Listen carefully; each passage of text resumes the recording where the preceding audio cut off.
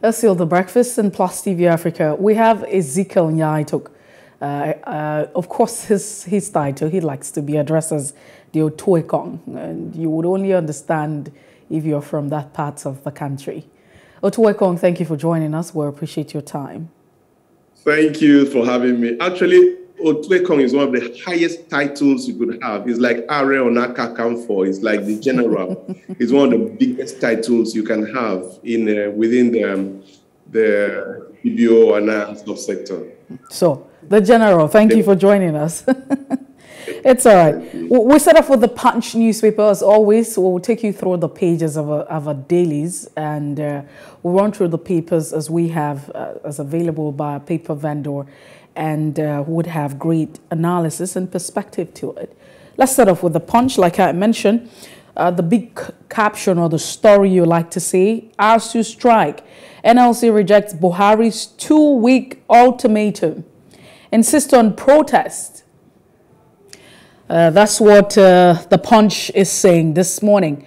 NLC Ford's 2-week timeline says 3 days enough to meet demands. Planned protest illegal. Nigerian Labour Congress partisan, says government. ASU says no going back on protest. Aviation workers plan strike. It feels like we probably might also be joining, this action. Well, that's the bold caption on the right as you find underneath it this morning on the Punch. Away from that, CBN panel worries over Nigeria's debt repayment capacity. EFCC, ICPC, Ford's proposed ACJA amendment. And blackout as grid collapses from 3,922 megawatts to 50 megawatts. It feels like we are a weird joke. Reps plan tax crimes commission headed by IG. Again, you find bakers halt bread production today over increasing cost. I mean, I'm so sorry for those who love to eat bread. Another caption says, anti-Shatima forces angry as Tinubu defends running mate. Again, reps probe lip-side at TCN recruitment and summons MDHOS. Adeleke wins appeal and gets certificate of return. 4 men gang raped Lagos school child for 5 days. What evil. We hope that the law is, justice is meted and those who are responsible for this barbaric evil act are brought to book. How Ebube Agu killed my 7 brothers in my presence. It's quite unfortunate what's going on in our country. Protesters, Lagos land grabbers burn houses and injure resident. Oshu woman wanted for alleged burning husband over infidelity. I mean, it's a story and a report that you probably would have seen. But we move away from that. We have The Nation. And on The Nation, Tinubu on Shatima, I have had best choice. Okay, that's interesting. APC presidential candidate says 2023 poll a must win. I won't be vice president to Muslims. Let's join hands with candidate for victory, says party chair. Buhari show of victory. I mean, how do you even say that? It's very contradictory. In the figure of speech, I would say it's an irony. You can't say that you're having a Muslim run, a Muslim as a presidential candidate, Muslim as a vice presidential candidate, and you say that you're not going to be, a president, or you're not going to be cheering over Muslim. You're not just going to be for the... It's obvious. Isn't it very biased? Well, another talks about let's join hands. I took that already. And you still have blackout as grid collapses to 0 megawatt thrice in 3 months. Or in 3 hours. Let's say 0 megawatts and all the quarters are reporting 50 megawatts. Well, that's what you find there. NDLEA tenders $61,400 alleged bribe cash in court. Witnesses testify against Etete in $1.3 billion Malibu oil proceeds suit. And Akeredolu orders sack of civil servant on double salaries. Osun governor-elect deputy gets certificate. These are the headlines you find on The Nation. Away from The Nation, we have the Daily Trust newspaper. It talks about 2023, Nigerians will vote competence over sentiment. Shatima, of course, Nigerians will vote competence over sentiments. That's what Nigerians have been saying. And ex-Borno governor's choice had but best. That's what Tinubu is quoted to say. Could it be that, the flag bearer is trying to pass a message? Could it be that there are forces that are responsible for this beyond the eyes of Nigerians? 11 governors attend unveiling of running mate and 11 orders Lawan missing. God willing, you will succeed. That's what Buhari is quoted to say. And protests at party headquarters over vice president candidate's choice. Feels like there might just be a lot of commotion. Bakers close shop today over high production cost, and that's for those in the bakery, those who make bread. So bread might just be, in case you don't see bread, you need to look for an alternative. Opponents of water bill driven by parochial political interests. That's what the minister is quoted to say. ASU strike, hundreds to miss law school as NLS begins new session. And cargo trapped as dock workers shot Apapa port terminal. Everyone might just be very displeased and angry, protesting. TUC 6 salary review, 65 years retirement age for workers. Really? And Super Falcons boycott training over unpaid allowances. What is going on? It feels like we need to overhaul the entire country. Let's press the stop button and begin to fix everything. Bandits, terrorists kill 43, abduct many in Sokoto, Katsina, and Taraba. That's it. This morning, 7 siblings kidnapped in Katsina. Quite unfortunate, and 2-year-old left behind after mothers kidnapped. The headlines on the Daily Trust newspaper. And away from the Daily Trust, we just quickly look at the leadership now. The leadership also talked about a Muslim ticket. We were in presidential race for Nigeria. I take that again. We're in presidential race for Nigerian projects, not Islamic agenda, Shatima is quoted to say. And Nigerians are saying, and others are saying, that if that's the case, then why don't you have a Christian as a vice president, so you could balance the equation? Well, God willing, I would hand over to you in 2023. President Muhammadu Buhari acknowledges Candace owns bishop at unveiling of Shatima as Tinubu's running mate. Says they are desperados who don't know how to wear bishop's garment. Protest rocks APC secretariat. There's been a lot going on. The ASU strike, federal government declares planned NLC solidarity protest illegal. Why? Bread makers to shut down over high operating costs today. I'm so sorry. Very saddening. You can imagine what would happen. National Grid records 6th collapse in 7 months. And you find we killed ESN members, not wedding guests in Imo.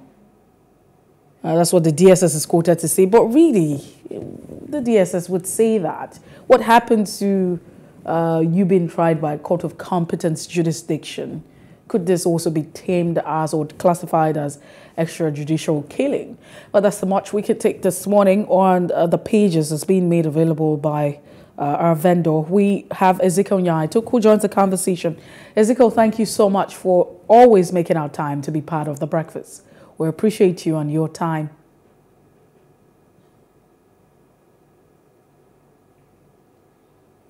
I would like that you unmute your microphone so we can have a smooth conversation. Yeah, thank you. Sorry for, I said I consider that a privilege, so I should be grateful for having me on your program. All right, then. Let's start off with the NLC and the fact that they have rejected the president's 2 weeks ultimatum and insisting that the protest would continue. That's on the Punch this morning. The NLC is saying that, hey, the timeline being given, 2 weeks, is so much. In 3 days, we can sort all of this. And some persons have also described, the government is saying that the planned protest is illegal and the Nigerian Labour Congress is very partisan. What do you make of this? I think that the government is confused, to say the least. And all they need is just to get a few consultants to guide them, to direct them. That's number one. Number two, they need to just for once think of how they can be honest and sincere. Playing the ostrich and trying to beat a child and tell that child not to cry is nonsensical. It's not commonsensical. And I think that we are getting really tired. If this was just like Super Falcons missing the game, that we just say, oh, I felt so bad. The next morning you get up and move, it will be a different ballgame. This is about our children, our future, who have been at home for almost 6 months. I don't know how we understand how these things work. It goes back to JAMB. Those who took JAMB, last year, where are they? Those who are taking this year, where are we going to have first year A and first year B? How are we going to do? There's a lot of implication to all these things that we are doing. So the first thing is, I like it when the presidential candidate of African Democratic Congress, ADC, Mr. Dumebi Kachuku, held a State of the Nation or State of the Union address, so to speak. And he just appealed to ASU and said, please go back to school. These guys are lying to you. They don't have the money. They're just buying time. Come out clean and clear and say, ASU, we know that your demand is legitimate. We know that this is the situation, but please, this is where we are as a nation today. Can you just help us? Then ASU is going to tell them, I understand, I'm going to make sacrifices, but you're also going to make sacrifices. Do you need this? Do you need that? Do you need this? Because there's a lot of frivolities in government. There's a lot of reckless spending in government. And you said you have no money, and yet your lifestyle does not depict that. So there's this disconnect between what they say and what they are, and you really can't read the mindset or the body language or the direction or that we are running as a people and as a government. Thirdly, if they had a consultant that interface between them, that consultant will tell ASU, the health sector has a lot of things. The housing subsector have a lot of needs. All subsectors have a lot of needs. So they can't, if they make their demands for what is rightly theirs, Nigeria will not be able to make 1/10 of it. That's the fact. So these are your entitlements, but these are our realities. Can we just see how we meet halfway, one way or the other? When you have that honest conversation, we will have progress made. But when the federal government is on one hand grandstanding, on another hand frivolous, and on the third hand trying to bring about certain threats, I don't know when strike became illegal, or protest, not even strike, when protest became illegal in a country where freedom of speech and association is guaranteed by the Constitution. These are the things that our leaders just do, and you wonder how they found themselves. I said somewhere, I'm starting not to blame leaders again. We run a democracy. The time has come when the nation, the citizens have to take responsibility. There's something called Office of the Citizen of the State, and there's a responsibility to it. All right, Ezekiel Nya-Etok, let's quickly look at this one, at some point, looking at that headline. It's also on the Punch. It dominates some of the papers. It talks about the fact that those who make bread are withdrawing. They're down. There's going to be a down tool. And it might just be, a nationwide movement. They have raised some concern. And some of the issues they've talked about is that the cost of production, raw materials are actually high, especially at a time where, there's been a ban on importation of flour.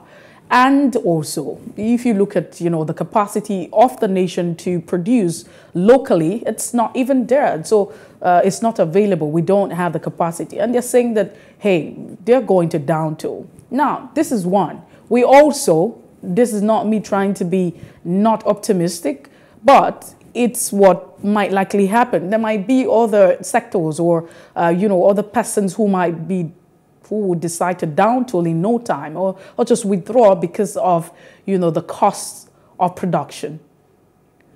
What can we do? I mean, it feels like we're going through a lot now. What exactly can we do? When you look out and see the campaigning that we are carrying on, starting with the presidential primaries, you just can't help but shake your head if people really know what's going on. All these people that want to be governors and presidents, are they aware of the state of our economy? Are they aware of the challenges that are ahead of us? We that are running around like headless chicken following these people, have we sat down to really think and profile each of these people in terms of the challenges they face? Have we really come to understand our position as a nation, or are we living under this false pretense of a great nation and, prosperous? And there are a lot of things that we are just not getting right. I'm bringing, with respect to the question you asked, challenges are in every sector. When I start to talk, my number one area is actually housing. That's what I'm really known for before public policies and government. If I tell you the challenges, I'm contesting to be the governor of Akwa Ibom State. I've sat down with a team to look at the housing challenges in Akwa Ibom State. And I want to tell you on record that 100% of the budget of Akwa Ibom State cannot give us the ideal housing environment that is expected of a citizen. Cannot. That same 100% cannot give us health care in a way that it should be. So when you sit down and you look at the debt burden, look at the revenue, look at IGR, when you sit down and look at all these things, the first thing, if you are really somebody who thinks well, is for you to think of withdrawal and running away, except you are motivated by something that somebody's got to fix this problem. And then you now see your opponents spending money nearly in the billions. You see, you see the convoys on their, when they are going on campaign, you just sit down sometimes and almost have migraine. I think the time has come when Nigerians, especially those of us that God has given the privilege to enlighten, what we call the elite, I think we really need to sit down and ask ourselves, what country are we going to have in 2023? And what can we do today? Look at the aviation. Aviation is such that, look at what's happened to one of the airlines today, being suspended. People are cutting corners at the risk of life. We shouldn't. There's a problem. We are in an emergency. And Mr. President, I don't know. I'd made a promise that since he signed the electoral act, I was not going to blame him again. But don't you think that you're being biased? Yeah. I mean, if you get to that particular point, of course, it's your choice. You have a right, to be where it is that you should be as regards your thoughts and your opinion. A lot of persons still do not understand the importance or, what has really happened with the Electoral Act. But a few persons actually understand, and they have given accolades to the president. And that's what it is. So if you have people doing good, then you applaud them. If the president and his team and every other person is getting it right, he gets the accolades. And if they're not getting it right, it's okay to get the knocks. We're in the system. I agree with you. But let's quickly move away from that. Ezekiel Nya-Etok.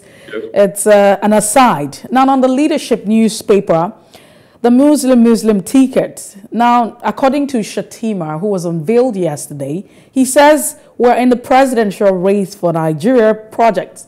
I take that again. We are in the presidential race for a Nigerian project, not Islamic agenda. Now, this has been the notion prior to the unveiling, prior to this time.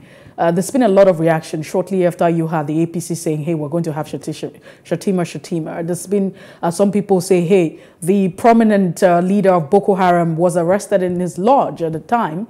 You have so much going on, and there's a lot of worry. And they're saying that it's not a problem. We also saw some of the bishops yesterday and some of those men of God who said it's not a crime. There's really nothing wrong. And if you have a Muslim running or vying for the office of president 2023, it's not a problem. It's for the unity of the people. But is this statement, do you believe this thought that this is not an agenda, whether or not it's an Islamic agenda or any other agenda? Do you think that this is for the Nigerian cause? You know, there's something, if you take time and read the Bible, you find a lot of wisdom, a lot of things that very inspiring. One of them is that all things are lawful, but not all things are expedient. It's one of the passages that I hold dear, because it helps me to analyze certain situations. As a president, I am at liberty to appoint anybody as your vice president.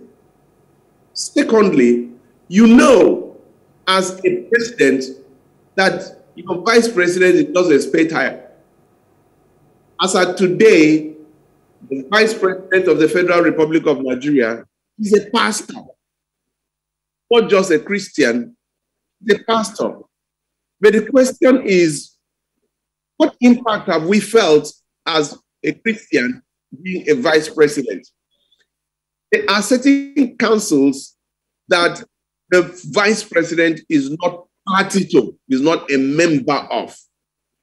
And at the highest bodies of taking decisions outside of like the Federal Executive Council, which of course has both Muslims and Christians, but the decision-taking procedure of government, unfortunately, is not out of robust engagement of the Federal Executive Council, either at the federal level or the State Executive Council, but an endorsement and a kind of carrying on of the decisions of the Chief Executive. That is why I always tell people that the worst person to be a president is a minister, or the worst person to be a governor is a commissioner. Because as a minister or as a commissioner, you are a professional yes man. You don't have an opinion. You don't know what it means to take an executive decision. Yours is to endorse the decision of your boss. And he wants to do this. He says, sir, jump, and you're like, how high? So these are people who have not been taught in taking executive decisions, which is the work of Mr. President or of a governor. These are points we really need to start to interrogate, because that's why we keep having the wrong set of people. Oh, he has experience. What experience? Does he have relevant experience? What's his relevant experience to the office? So it goes back. We would not have this issue in real terms of who is a vice president, whether is a Muslim or a Christian, because it really doesn't matter. But the second part, which is justice should not only be served, but be seen. That perception is reality. Just know that number one is a Muslim, number two is a Christian. It gives something to the psyche of the people, especially at a time like this, when we are so fragmented and divided as a nation, not on economic basis, but largely on religious basis. So it's not really an expedient time for you to give that analogy or that discussion of, oh, it doesn't matter, because really in the mindset of the people, it matters. That is the problem number one, numero uno, that we're having in the Southeast. They feel that we are not a part of the system. That's why some of them are even advocating secession. So if you are coming in as a president, you are giving the first body language that, a kind of sensitivity to the different dynamics of different sections, whether it's tribal sentiment or religious sentiment or ethnic sentiment that you are impervious to it. And it's a very bad body language to start with. For whatever is worth, you know, I want to say something about PDP and APC. Now, to win an election, the PDP presidential candidate, by perception and by public perception, he would have been better off going with Obong Wike. But I think that having been a vice president, he is thinking of somebody that will be able to play the role of a vice president and maybe underestimating the humility capacity of Mr. Wike. So he settles for my Oga Okowa.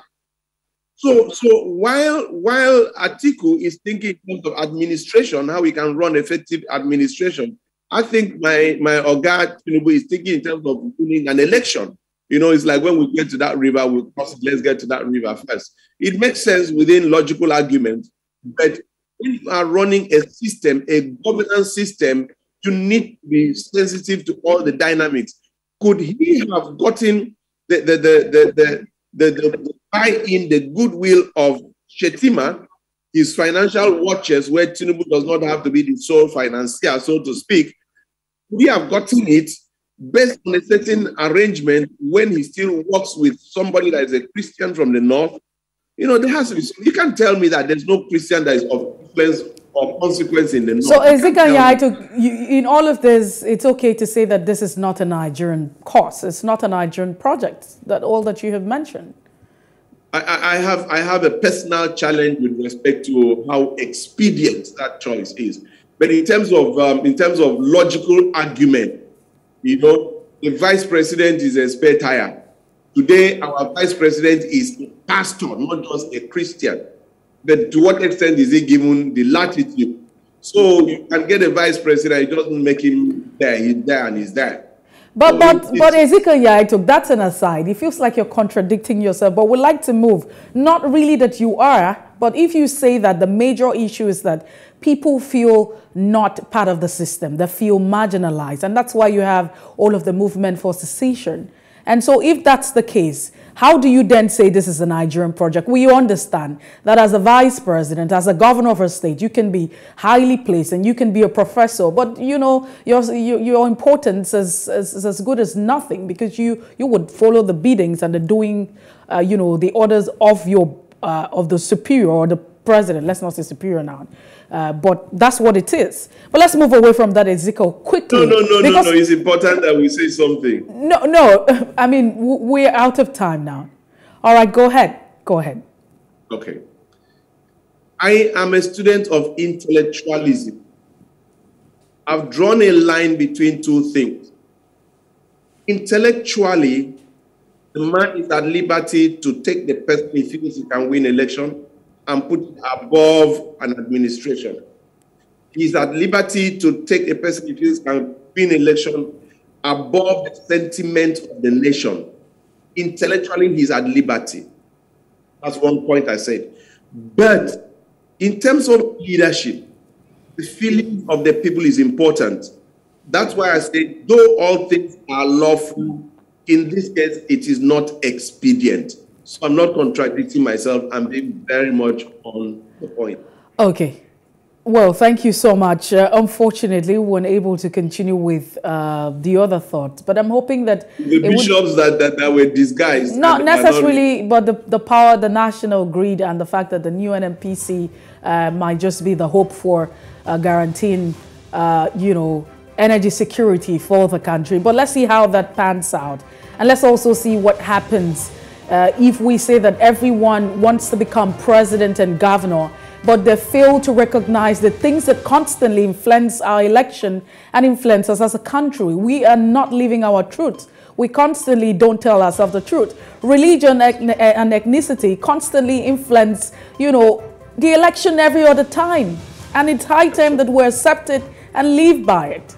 That's how much we can take. Thank you so much for being part of the breakfast. We appreciate you so much. Thank you. Ezekiel Nya-Etok is a public affairs analyst. He's also a governorship candidate in Akwa Ibom State. I'm sure that someday we'll talk about, his ambition and his plan if he becomes governor of the state. Well, that's it this morning. We'll take a break. When we return, we'll head straight to our first major conversation right here. Please stay with us.